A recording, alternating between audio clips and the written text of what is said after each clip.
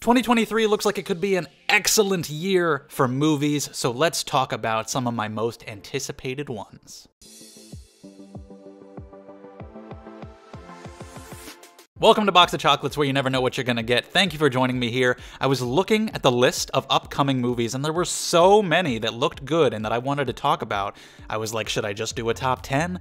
A top 20? Maybe divide the year into halves? And what I settled on was this: a video for sequels and a video for non-sequels. So we're gonna go over the sequels that I'm looking forward to the most. This type of video often leans heavily on sequels and franchise stuff because it's about movies that you know enough about at the beginning of the year to be anticipating them, and so you're gonna know more about franchise stuff. So we'll give the non-sequels their time to shine in an upcoming video, but for now, let's get into the sequels that I'm looking forward to the most. Even this was hard. I had to narrow it down. There are plenty more that I'm looking forward to.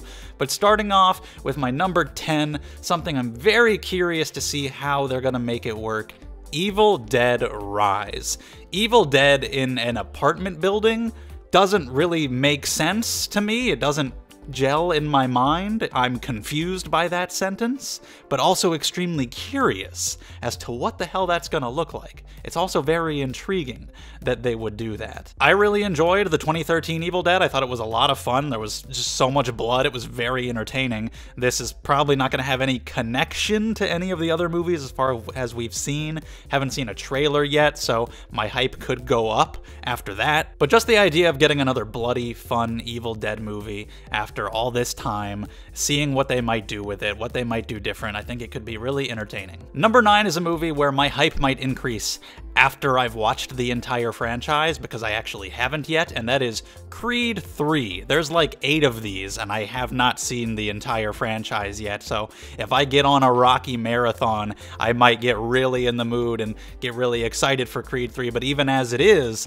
I am excited for it. It looks good. Jonathan Majors seems like he's going to be an interesting antagonist. Michael B. Jordan's directorial debut, so I'm really curious to see what he's going to do with it. So as someone who is far behind on the Rocky franchise, this really excites me to catch up and see this one when it comes out. Number 8, for all the insanity that's happening over at DC right now, I am still looking forward to Shazam!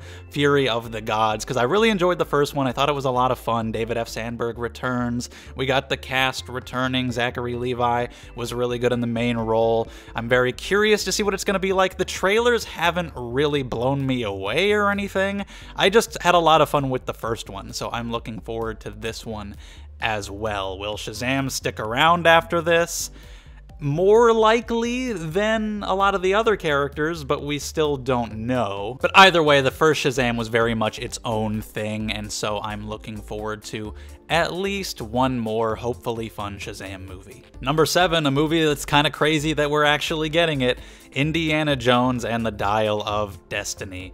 The big reason I'm really excited for this is James Mangold. If you talked about handing the indie franchise over to someone else, that's worrying, but I think James Mangold is a really good pick, and I think he can bring it home. I'm very curious to see what it's going to be like with Harrison Ford, the age that he is now, as Indy one more time, but I think they're going to pull it off pretty well. I think it's easily going to be better than Crystal Skull, at the very least, right? I'm not a massive Indiana Jones fan. I didn't grow up watching them or anything, but I do like them. Temple of Doom is the best one, by the way. Not sorry. But I do really want to see how they're going to give a send-off to Harrison Ford as Indiana Jones, this iconic character. I think it could be really good. And in number 6, we will continue to watch Tom Cruise attempt to kill himself in outrageous stunts. Mission Impossible: Dead Reckoning Part 1. It's crazy how much better the Mission Impossible franchise has gotten. I enjoy the earlier movies, but they just stepped their game up so much in recent years with the dedication to the stunt work and the direction and even the script and the story, and now we have Christopher McQuarrie, who has carried over from movie to movie, which was not the case for the first several MI films. We've gotten more of a connected storyline. This one's straight up called Part 1, which worries me a little bit. Like, are we gonna feel lacking? Is it gonna end on a cliffhanger? Is it gonna be really annoying? But I think it's just gonna be another example of some of the best stunt work and high-octane action filmmaking out there. It's going to be really fun. Number 5, a franchise that's very close to my heart. We just got one this year. We're getting another one next year, and that is Scream 6. I really enjoyed Scream 5. I think Scream is possibly the most consistent slasher franchise. There's only one that's not really all that good, and even that one is not terrible or anything. It's kind of just okay. And if that, Scream 3, is your worst one for a long-running slasher franchise, you're doing pretty good. 5 was very enjoyable. It played it kind of safe, and so I'm looking forward to them going gorier, which they've said they will, going into these more chase scenes, which they've said they're gonna do, and hopefully having some interesting killer reveals, interesting motivations. I really like what they did to update it for Scream 5, so I am a little concerned that they're making another one so quickly. Can you do something fresh? But I hope they'll be able to. The Nev Campbell situation is a whole big can of worms, bunch of bullshit. That's upsetting. But I still think the movie will be a lot of fun. How many times have I said that? How many times have I said the word fun? It's probably gonna be fun. I hope every movie ever is fun. Number 4, if you watched my recent Blu-ray collection video, I talked for quite a bit about how this franchise is also close to my heart. Another horror movie, Saw 10. Saw X. Is that even the final title? But I've been a massive Saw fan ever since the first one blew my mind when I watched it when it came out. I followed all the sequels. I followed the insane, convoluted, nonsensical lore and loved the movies for it. They're incredibly stupid. The plot is absurd, and that's why it's fun. You can look past that stuff and laugh at it. Some of the movies are definitely way worse than others, but at the very least, it's like, oh, that's a cool trap. That guy's getting his arm ripped off or something. That's fun, right? I just have a lot of memories associated with this franchise, and I really want it to get back on top again. I had a lot of fun with Jigsaw just because Saw came back, and it was cool to see it again, but it was very stupid. And then Spiral was, I don't know about all that. And from what they've been saying, it seems like they're really gonna try to make, like, a good movie, and that's a novel concept. I'd love to see them go for that. Because even as a big Saw fan, I can say there are very few movies in this franchise that are technically what could probably be called good. Hell, maybe even only one. But you know, I love it anyway, and I really hope. I have put this high on the list because my hope is so strong that this will be something really solid, and if it's not, I'll be very sad.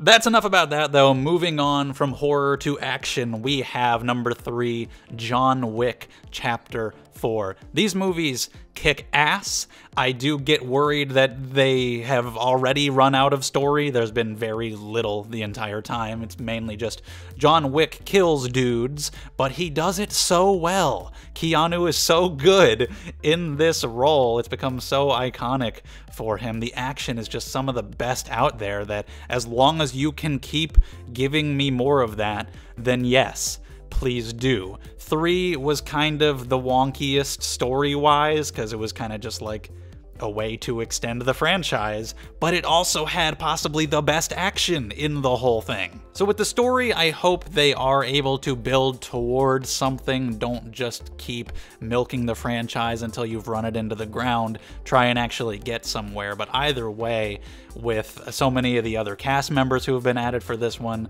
with just the idea of more John Wick action, I am absolutely there for it. I've watched the original John Wick so many times since it came out. I'm so glad that that found so much success and that everybody loves the franchise now, and I want to see more. Number 2, Spider-Man Across the Spider-Verse. Animation style in Into the Spider-Verse was so good, so entertaining. It looks like it's going to be the same in this one, probably even crazier with all of the different universes, all of the different characters. I mean, in that trailer, there were just so many that are going to be in the background for 1 second, and it's like, what's going on with that? Why is that Spider-Man have a paper bag on his head? I have no idea what that's about.